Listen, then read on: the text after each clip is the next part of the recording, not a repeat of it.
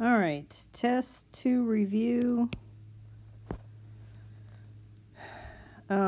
Make sure you practice showing your work. I've noticed that students shortcut things in their homework. They shortcut things that aren't turned in, and then all of a sudden they need to show work on a test, and they're not sure how to do that. So make sure you're showing your work as practice. Makes it good habit, so you always know that you're doing that.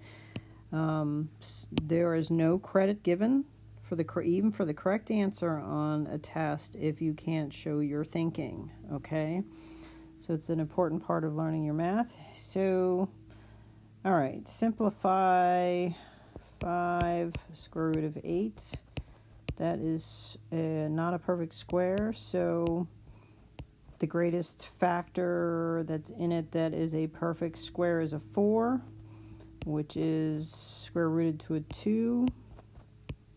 This is going to be 10 square root of 2. So A would be 10 and B would be 2. Okay, if it's asked that way. 75. Let's see. Square root biggest perfect square as a factor in 75 is 25. 25 times 3 is 75. Square root of 25 is 5. So this would be 3 times 5 times square root of 3. So my final answer is 15 square root of 3. That would be the simplified version of that. This one has an index of a 5. So let's think about roots of 5 on your review sheet. It wouldn't be a bad idea to write some references or have your flashcard handy for your squares. If you don't have your squares memorized, if you don't have your cubes, your fourths and your fifths memorized, it would make your life easier if you did. So the fifths that I need to keep in mind are 32 and 243. Those are perfect fifths. Perfect fourths would be what? 16, 81, 256, 625.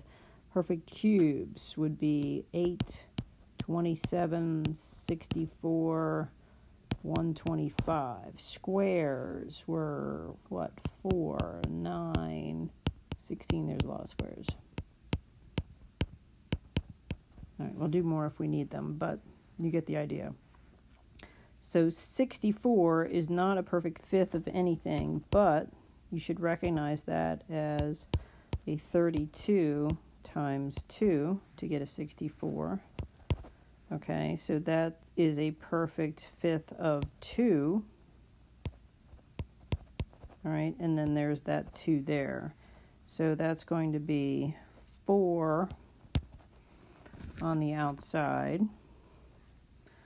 And that. All right, so those are, excuse me, the number parts of that. And then we have x to the 6th power with a fifth. So that it goes in, there's one set of 5 x's in there and 1 left over. So that itself is going to turn into that. Okay. And then the y's, there are 7. So there's 1 y that's coming out and 2 y's that are staying in. 1 y that's coming out and 2 y's that are staying in. So my final answer, if I put that all together, is 4xy. Then the fifth root of what's left is 2x and y squared. That's how I do those. I hope that's helpful. And I showed all kinds of work doing it, okay? All right, here's another fifth root, 729 for a fifth root. All I have for a fifth root up here was 32 and 243. So let's try the 243. 243 times what? So 729 divided by 243 is 3. That is a perfect square of 3, 5, 3, and there was a 2 out there. So this is going to be 6, 5, 3. That's the number part. Okay? And then x, I have 23, 5. 5 times 4 is 20 with 3 remaining. So 4 come out and 3 stay in. 4 come out and 3 stay in. Then you got to put it all together. So 6 is out. X to the 4th is out. 5th root, nice and neat, so your instructor can see the difference between your exponent and your index number, and they can read the index number. 3 is left over inside, and 3 x's are left over inside. Okay.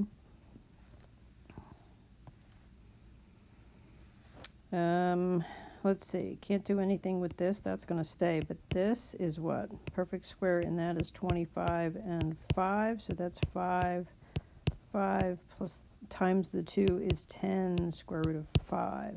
So let me go ahead and bring that down.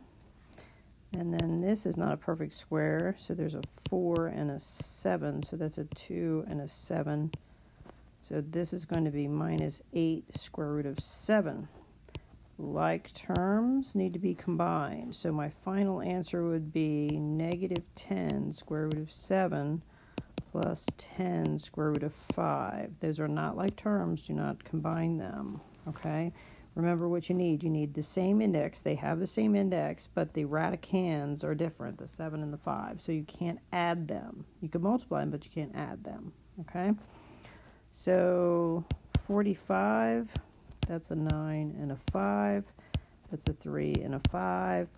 Put the plus back, put the 9, 5. Those are like terms, so you can add those and get an answer of 12 square root of 5 for that one. 18. 18 is a 9 and a 2, and I'm just going to go ahead and put the x in there because it's not coming out, so the 2's left over and stays also. So 3, 2x.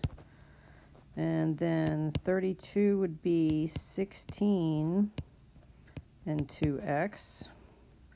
So 4 and 2x. So I'm assuming that I'm going to end up with a 2x. It would be a good way to guess and check your way to something. So 2 into 128 is 64, which is a perfect square. So that worked out. It doesn't happen all the time if they weren't like terms, but that's always a good way to start to check. So that makes that an 8 square root of 2x. Then they all are like terms, so you can take 3 minus 4 plus 8 and get 7 square root of 2x. Okay? And this last one here, let me get a little space going. Okay. So 8, 4 and 2. 2 square root of 2. The 10 is a 5. And the y is a what? Goes in 8 times. That's 16 with 1 remaining. All right, so let's put that together. This first term will turn into a 2 on the outside, 5x's on the outside, 8y's on the outside, and then a 2y on the inside for my first term. Okay? There's a lot going on here. This has a 2 and a 3. The 2's not coming out. In fact, I'm thinking the 2's going to stay if it goes with the first term. It may or may not. But let's handle the 15. So you're going to have x to the 5th come out.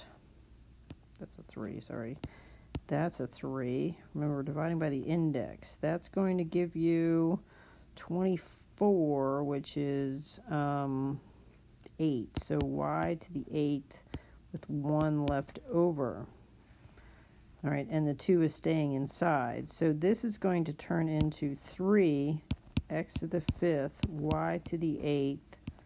The 2 stayed in, so 2y. So notice that we are getting like terms here.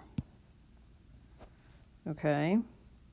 So that's probably what the last one is, or it could be something different. You never know. So let's make sure we're doing everything correct. So this is going to be, oh, look at that. I fell right into the trap. Look at this here.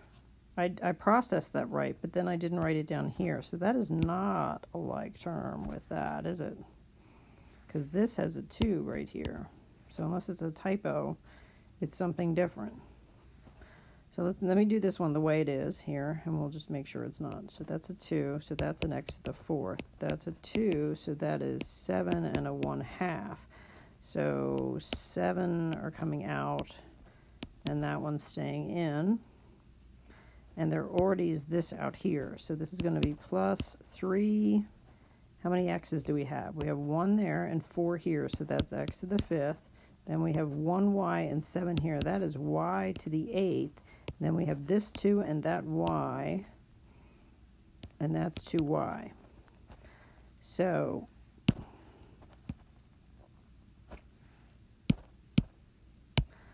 this one right here is a square root, and it's the same as that one right there. So those are like terms. That middle one's not, because that is a cubed root. That looks like a 24, but it's a 2y. Okay? So my final answer, and it's not a typo, so I'm looking at the key here, so -3. So I'm just going to take this one first. 3x5y8 cubed root of 2y plus, I'm going to have to write it down here, sorry, 5y8 square root of 2y. Okay, that whole thing is my final answer. Those are not like terms because they're different indexes. So be really clear about that.